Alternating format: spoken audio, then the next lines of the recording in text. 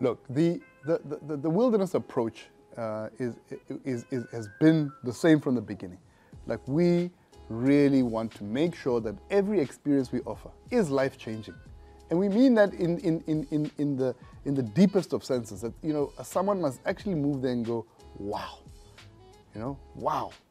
And a life-changing moment is, you know, you want people to, and the only way you can achieve that is to make sure that the thing that they see or they experience is wow. So we will make sure that the conservation efforts will always be at the front of what we're doing. It's actually not the tourism, it's the conservation first. It's our first step. Then the experience, because you can't have the experience without the wildlife or the flora and fauna in the first instance. So for us, we don't see any need or any reason to change that approach.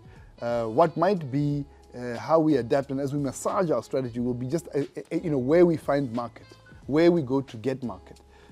Historically, it's been very American-based, and that's a lot to do with our shareholding base, but also just historically, a lot of the Americans will come out to us. But we are beginning to really look at other areas as well. So Europe and England and the Far East are now, you know, we're finding more and more people coming out of India as well. And this has to do as well with the partnership with government, because government will loosen its view on visa entrance and stuff like that. That really just helps us to find other markets. And the more that happens, the more opportunity for the entire industry, not just a wilderness thing. All of us benefit when Botswana becomes more attractive globally for visitors to come to it. We operate in very remote areas, and inherently, by being remote, there's a dangerous place.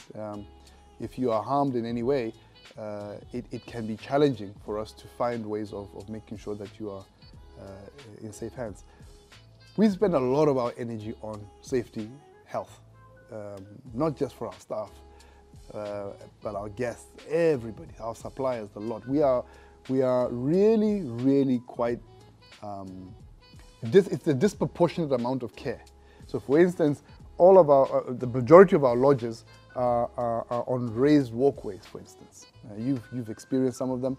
Guests who come will often wonder, why do you have this? I mean, it seems such a waste, but it's got a lot to do with firstly, safety. I mean, it's primarily safety. Even I mean, there are other benefits, you know, the visual, you can see a little bit better, but primarily that's why you've got, but now you've got elephants that want to cross. So how do you accommodate the safety of guests and people, and also allow animals that want to pass going to the waterfront, whatnot? So you'll find our walkways have got these little dips, and, you know, to allow animals through. So in that instance, we are constantly, I mean, we escort our guests back to their rooms, for instance.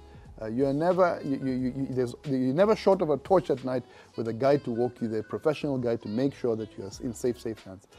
Each of our camps has got qualified first aid staff.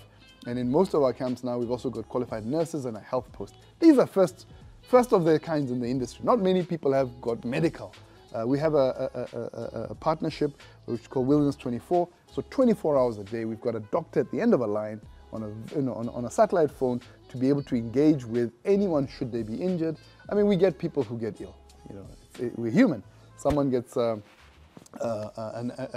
allergic reaction, and it's 3 o'clock in the morning. They can pick up the phone. We've got little digital phones in the rooms. Contact one of our managers. The manager contacts the doctor, and an assessment is made as to how can we move people to health, fly them out, etc. Safety is paramount. I mean, human safety is the one time I'll say I'm more concerned about anything but that. You know, we want humans to come home safely. Second would obviously be the conservation efforts that we've got. So we can't weigh up a human life over any other life out there. But yes, it can be an unsafe area, but we believe we are amongst the leaders in providing a safe and healthy environment.